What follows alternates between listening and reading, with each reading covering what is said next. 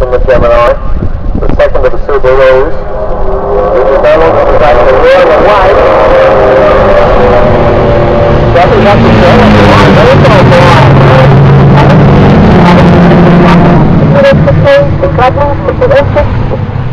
Something's wrong with the energy motor repair Subaru and Blazer, and he's been swamped on the entire field. So it looks as though whatever that's all the way back to fourth place there, and the brother comes through, and we've got Pocock in there as well. And we've got the Stephen Coy, and we've got Jackson. It's in fact the wrong day just to do it in there, and we're back to the good point for this.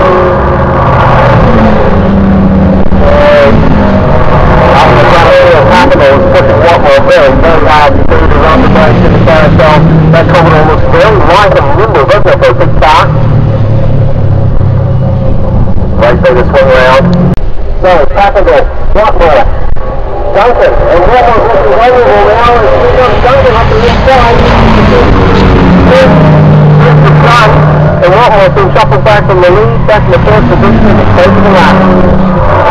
Massive look up at Sedans from some roads and whatever, perhaps on that second part of the carousel, but it's not really really he's left on the distance before just around the running happen.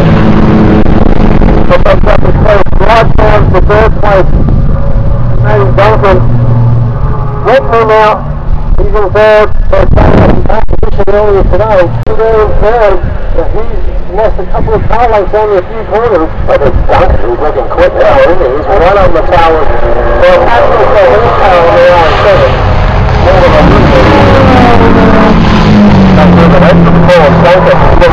Like the better car, it doesn't look like Packard can't handle him terrific the railroad at the moment, but it's certainly got the horse. Stephen Coe taking out Stephen Pocock, so the match is in. If you look at black color, that's actually got a little white behind the figure.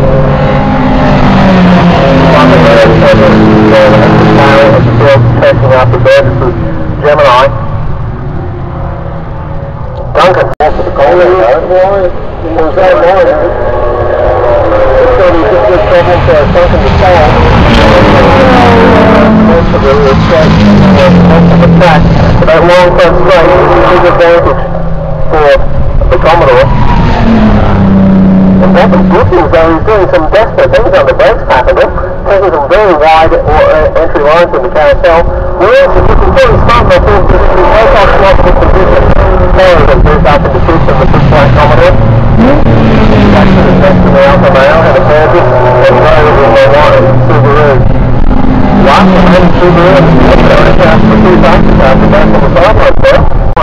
So Duncan was eating the gap absolutely coming over the front straight. But once they go there, on the beginning of that first race,